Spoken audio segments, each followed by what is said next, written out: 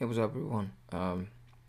Real quick, going into the video recap on the streets on OXY. This morning out of the gates, I was right, but I was too early.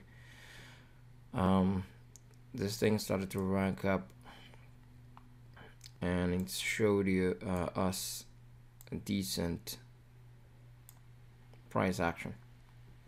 I was looking for a reversal trade this morning, and we spoke about the entry here under the flag when it started to show a topping candle on the 5 minutes. I told you guys first off that I didn't sleep too well last night, and then I wanted to be cautious on my trades because my mind wasn't there 100%. I had to log into do attendance to my kids' school online, and I couldn't even remember the website. As you can see, I'm a little, I don't know. So again, I told you guys this morning it was flagging. It showed strong support around this area. I didn't want to short this one. I had a short trade, honestly, under this area, looking for a test of 1151.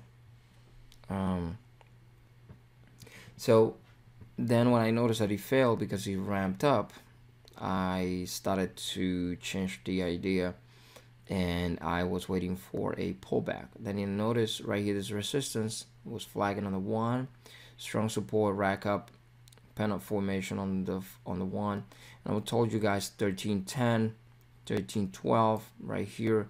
The breakdown, the stopping candle was a decent entry, but for me it was a little close to the 100, the 50, and the VWAP. So if you failed on the 100, then he gets the VWAP, the 50, and then he gets the VWAP. So he has to fail on all of his times to come right back down and have the retest of these areas here.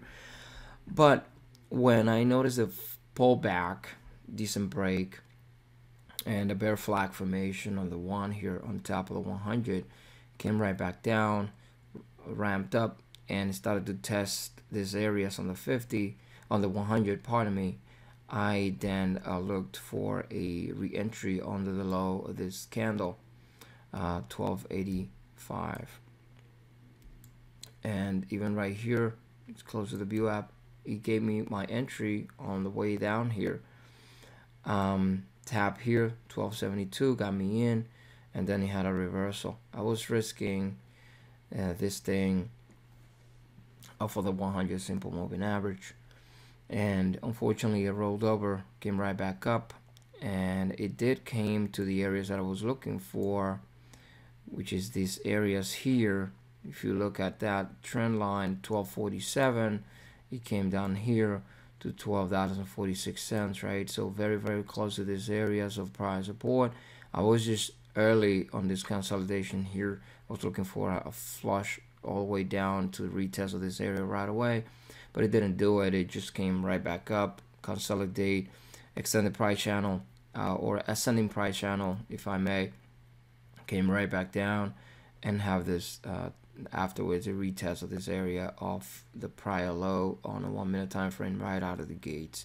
So again, decent entry. It could have been, for those of you that took the entry, I told you guys on the 1310, it's a decent entry. One thing that you can do is take the entry and take some out close to this 100, and then hold some to see if it flags and then follows through, and again, that's what it happened. So that's a way to trade that. If you don't want to take the risk because it's close to the moving averages and all that kind of stuff, then don't take it. That's what happened to me. Then I got a little too early, and it didn't, follow through as I was expecting, so I had to get out. Then I saw WPX, which is the other stock on the same sector that I traded today here, and let me show you what happened. I took a trade on this one looking for a reversal. See the high, this one trend line is sitting at $3.69, $3.68. I was looking for that prior resistance, right? It didn't hold. It broke with a flag, came here to test the 50, So I was looking for that area to actually have this decent rollover, right?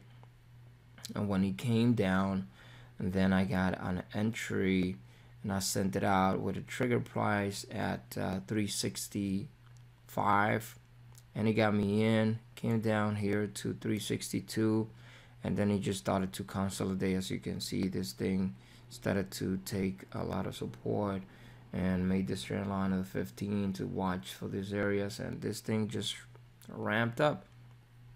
So I had to get out. I was risking, for example, I was risking on 365 entry. I went to the high of the candles towards the where the 100 was sitting. I think it was around this area at $3.72 with a limit price of 373, and it got me out on the way up. You can see I got a couple of trend lines here, 368.